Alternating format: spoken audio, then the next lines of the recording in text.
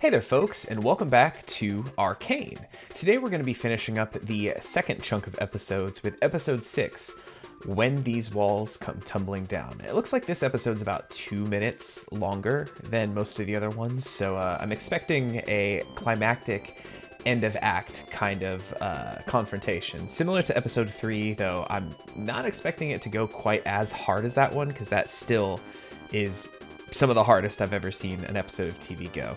But thank you for clicking on this video to watch along with me. Quick social media plug, follow me on Twitter and Twitch. I'm at HeyTallman at both places. And please don't forget to like, I always say the other social media plugs, but I never say, if you enjoy this video, please click the like button and subscribe to the channel if you haven't done so already. It's like basic YouTube stuff and I forget it every time. But episode 5, what a dense episode that was. There was just so much packed in. In the editing, it was difficult to figure out what bits to cut because there's just so much I wanted to keep in because so much of it felt important.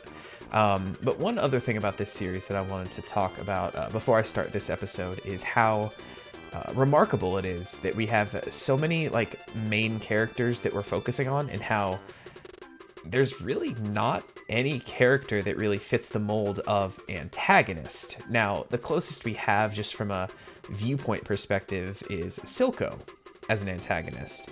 But even then, if Silco's an antagonist, then that makes Jinx an antagonist by proxy, and she's not. She's portrayed as one of our protagonists. So it's just really interesting that we have so many characters with so many diverse motivations and stuff, and how I feel like I'm brooding for like all of our main characters, and I know it's going to be so tragic when they inevitably come together, probably at the end of the series to all fight each other, and I don't know if everyone's going to survive or not. It's just something I was thinking about how the story's laid out and stuff that I think is really interesting compared to pretty much any other show I've seen, because there's always clear-cut heroes and villains, and here it's like these are just the characters as they are, kind of. Yes, that's really all I want to say. I feel like this is one of the shorter intros I've done of these, but I'm just really excited to hop into this next episode. So I'm going to get into position. Did I say position? Position. And let us get going with episode 6, When These Walls Come Tumbling Down. Starting up in 3, 2, 1, let's go. Is this going to be another flashback? Like to when Vi and Jinx were like much younger? It's a little too bright for everything that's been... Oh, it's a flashback to Victor. You can tell because he has his cane still. Look at him just playing by himself. That's like sad, but you can tell even at the young age he still had a knack for machinery and building things and making stuff. And he's just, you know, look at him. He's just so satisfied to have this going for him. I really hope a bully doesn't come and smash it. Either way, I'm nervous. We can't have nice things in this show. And he lost it forever, huh? Is this where he finds, like... Huh. Are the Hextech crystals based off of, like, a natural resource thing, then? You built this? Why aren't you playing with the others? This is why. Loneliness Unfortunately. is often the byproduct of a gifted mind. She's dying. Aw. I'm attempting to prevent that. The mutation must survive. Interesting. That scene went way differently than I thought it was going to go. I heard your prognosis. I'm terribly sorry, my boy. Yeah, it's one of those things Do like... you contemplate death, Professor? Only that of friends. Yeah, I was going to say, I don't know if his race is immortal or if they just live, like, super, super long time. Oh, Medarda dabbles in the arts. I didn't know you were an artist. Me neither. Sorry for disappearing last night. Duty calls. I mean, his friend was kind of in the hospital. That's not as much a walk of shame as, oh shit, I have to go help my friend. Victor's dying. He's like my brother.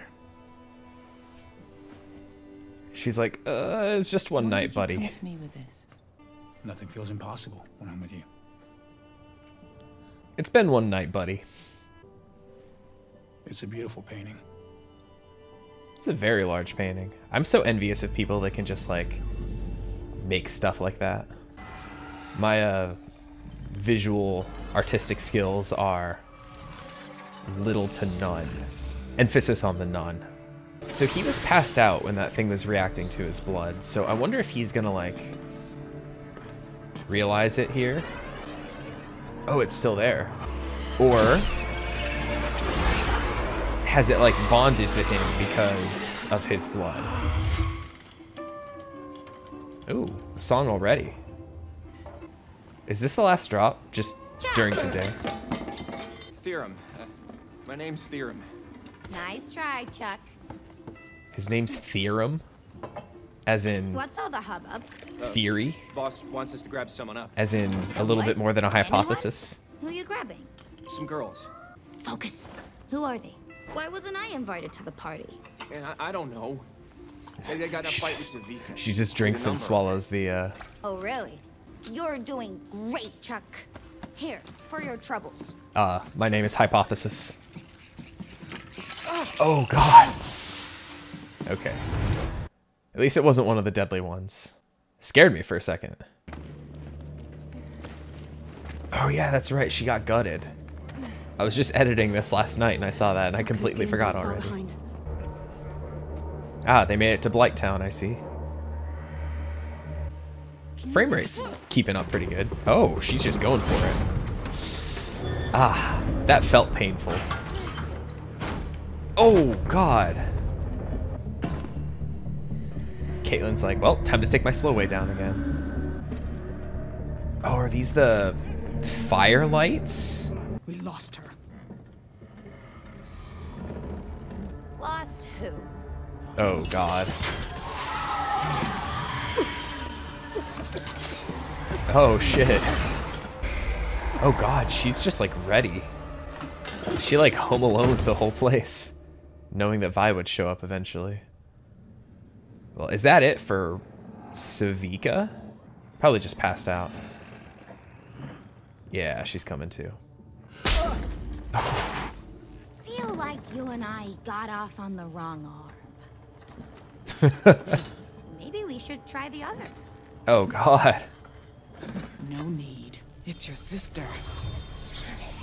Okay, so the memories are still She's there. looking for you. Guess she replaced you. You're lying. Oh, Caitlin does have blue hair too. It's hard for me to know how much it's actually affecting her, how much the last episode actually like took to her. Also, here's Marcus, who I feel like I've cut every scene that he's been in. There's just this whole plot line with him and everything going on. It's just like, About time Daddy joined us. oh, God. You were so busy. That's no horrifying. one here saw me in. That's legitimately like really scary. At least Silco has the decency to Could you like imagine speak being in coded separated terms around from the your little girl. father? Like I said, he's the closest thing we have to an in safe antagonist, but place. he's not She's in the purely lanes. evil. He could have the girl like Okay. tied up and just been Roughly like, the same been waiting for you. age. Caitlin. She's a Kira. Instead, he seems like he's Just being like him, genuinely she does nice to whatever this she girl. wants. Then of what Well, this is at least one scene with Marcus that's gonna stay in, I guess. I'll track her down. I can fix this.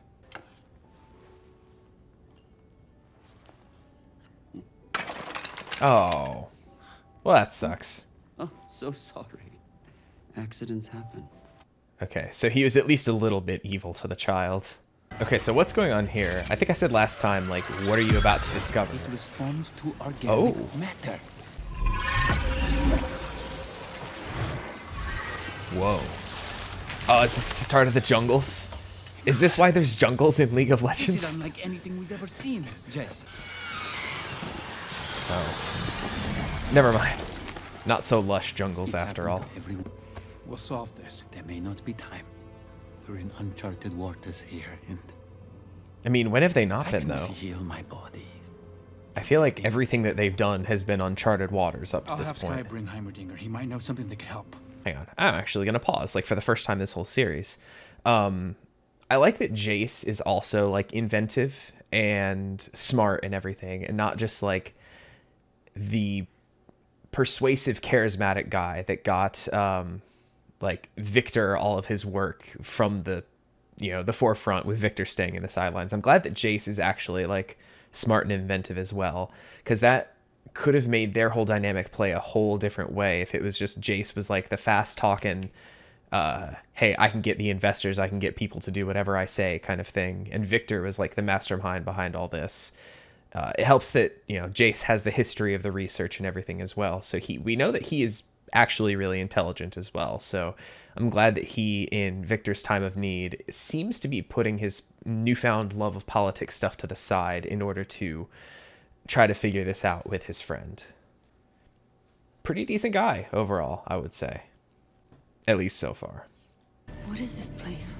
It's where the kind of people you topsiders don't want to think about wind up. Oh, is this the underground to the underground? Yo, it's literally Blighttown, like I was saying. I saw the boards and the planks and everything, and I was like, ooh, I'll just make a Dark Souls joke and say Blighttown, but it feels like it.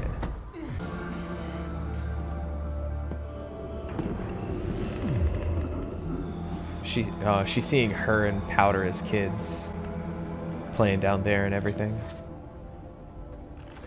Oh, is that like where they grew up before Vander took them in? I'm calling it the Hex Core. Hex Core. It's an adaptive rune matrix.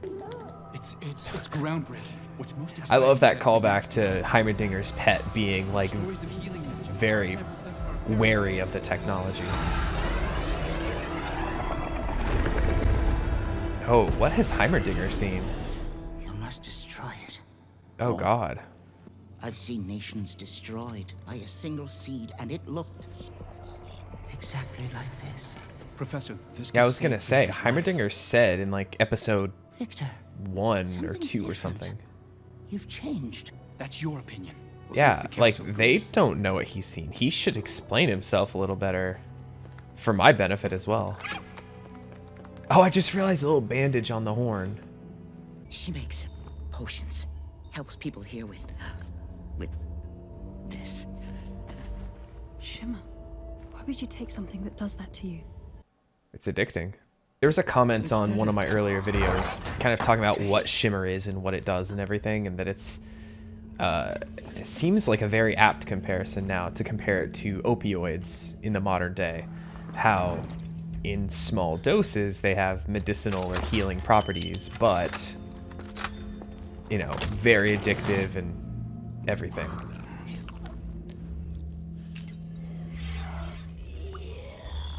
Oh. We must hold each other accountable. And who holds you accountable? What? Shimmer Oh, is no. rampant in the Undercity. Attacks at the Hex Gates and Oh, the is he Academy try? Square. Is he gonna try to get Enforcers Heimerdinger like fear to set foot in the kicked lanes, off the council? all under your watch. I see what this is about. Your Hextech projects need more time, more safeguards. Humans don't live for centuries. Dang. We can't wait for progress. I believe it's time we gave the beloved founder of our city a well-deserved retirement. Dang. Jace, don't do this. So that guy straight up founded Piltover? I guess so. He would have been about 100 because they just had their bicentennial progress day, right? It has to be unanimous. All it takes is one to start. With my deepest respect and appreciation, Professor. And now the rest fall in line, right? Dang, that sucks. Heimerdinger's a real one.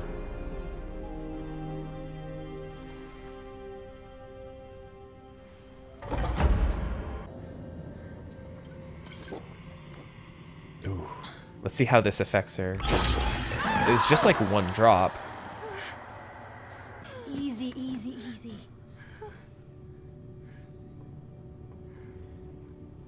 We need you Ooh. back on your feet. I saw that. Carrying over from the brothel scene from Jinx. last How could I time. forget? Oh, does he just straight up go Vander's down there? prodigy. Dang. I thought she was going to open the door and it was going to open into a flashback of her parents getting I killed. regretted that we've never had the opportunity to speak. That would have been a really neat little way to show that. Oh. What have I you mean, done with I my get sister? it. It just sucks to see. Oh, she is more than I ever imagined. Oh god, that's like the most they've ever seen probably. They're just like getting in on it. They don't know any better. You don't know your limits, girl. It's what got Van to kill. That's so Drove your gnarly. sister away. I'm just remembering the title. When these walls come crumbling down. You talk too much.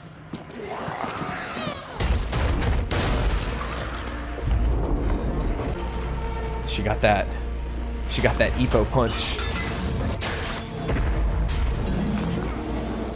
There's no way Silco gets got here, right? I don't know how much time is left, but so far, at least compared to the Act 1 finale, this has been like a lot more tame. Wherever you are, light it up, and I'll find you.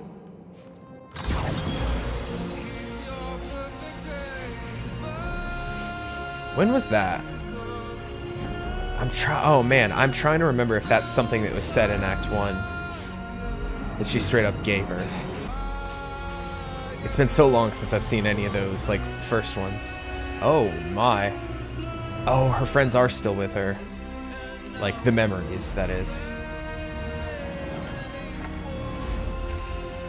That's a cool shot to juxtapose the bullets being loaded into the gun with them sliding down that tube.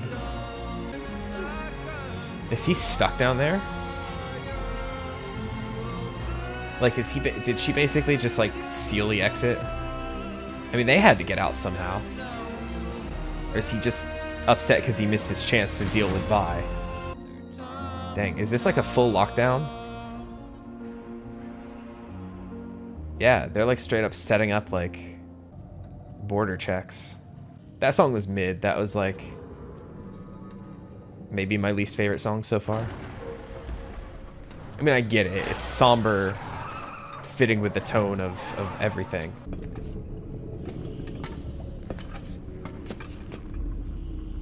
I understand. Oh, shoot. He's coming to him again now.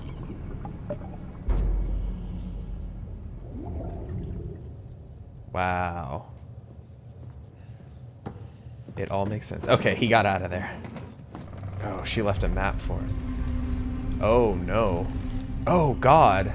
Imagine just getting, like, offed and then, like, your body just serves as, like, a message. A literal message.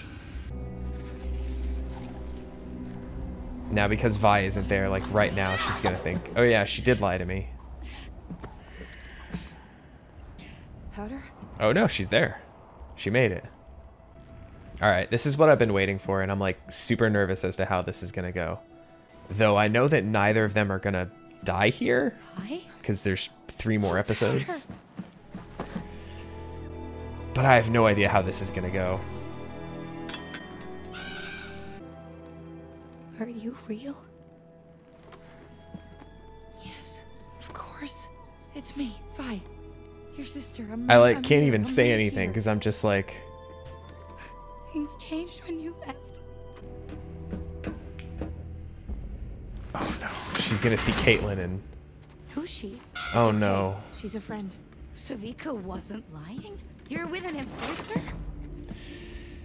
She even has blue hair too. Your sister is Jinx. It's Jinx now. Powder fell down a well. You're not a jinx. God, I never should have. Stop talking to me like I'm a child. Bet you wouldn't miss her. Powder! I'm here for you. That's like horrifying. Only you. Someone spinning up a minigun Fire right in your that thing if face. you want, but I'm not going anywhere. I'm not going to abandon you again. Everyone shut up. I need to think. Oh god. Do you hear that? Oh, it's them. Well, that's a really opportune time to show up. I mean, we saw them earlier in the episode, but like, haven't gotten anything from or about them since they showed up in one scene in episode 4. All those shots of the little Hextech stone are making me nervous. At least they're fighting alongside each other at this point. Nice catch. Oh, that was Caitlyn that caught that.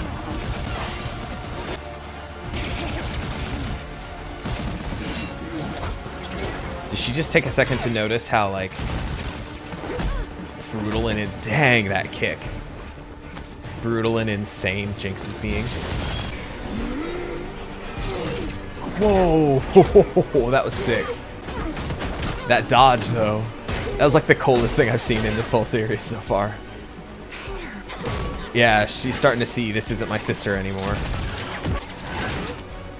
That's neat. The board. And another act ends with Vi being incapacitated. Ooh. Well, this didn't go the way I was expecting it to go. Is that it? No, it's not it. But now we have Jinx alone once again.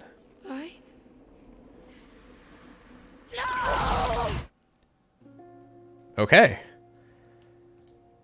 Well, that was... trying to think like what I want to say and how I feel. So like I think I said a couple times, or at least I said at least once, that was a lot more tame than episode 3, I would say. It almost felt like while episode 3 was like a blatant, like hard stop to act 1, this feels almost just like a continuation, like not as much an end of an act as just another scene in it. I would almost go so far to say, like, I know that this changes the dynamics between Jinx and Vi a lot, seeing that Vi like came back for her and that Vi really wasn't intending on leaving her, even if right at the tail end of that fight she was starting to notice like, wow, this isn't my sister that I once knew anymore. But at least up until that point, Vi wasn't planning on leaving Jinx like she promised she wouldn't. But Vi was taken once again. Man, Vi just has the worst luck. I'm assuming episode 9 is gonna, after everything is resolved, like somebody's gonna come out of nowhere and like comically like take a vaudeville cane and yank Vi off the screen. And then the show's gonna end with like circus music playing. Stupid.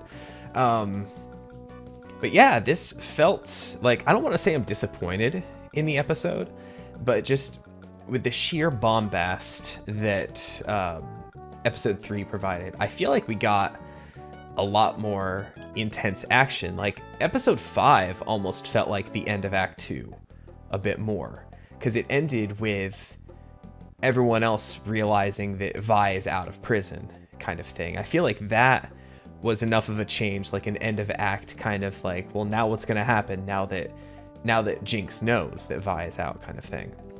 That we would have like a 2-episode like Act 2 and then like a 4-episode Act 3. So I don't know if just like in my brain I was thinking about it in the wrong way, but that's how I feel right after the episode. Still wondering when and if we'll ever see Echo. I have it in my brain that he's going to show up at some point, that we're not done with that boy yet, because I'm pretty dang sure he survived. We at least didn't see his corpse among Jinx's visions and everything of people that she knows are dead that are haunting her. Interesting that she like, still hears their voices and was telling them to shut up even with like in conversation with other people. So let's see. So Caitlyn got knocked out and I'm assuming left there. So I wonder if we're probably not going to get a Jinx and Caitlyn pair up in Act 3 or like the next chunk of episodes, right? I would not expect that to happen. But yeah, once again, I just feel like this was mostly set up for what's to come, which isn't bad per se, but I feel like I had my expectations set way too high in here. Regardless though, good episode. The show is still continuing to deliver very admirably. I haven't even mentioned any of the stuff with Jace and the council and everything. Curious to see what Victor and his, that old guy who wearing the mask, I really want to see what that dude's face looks like underneath. If he's been like experimenting on himself or just, that dude probably looks really messed up. But yeah, I just feel bad for Heimerdinger. I hope he's in the rest of these. I hope he has some role to play, that he's just not like written out of the show from being voted off the council. That sucks for that guy.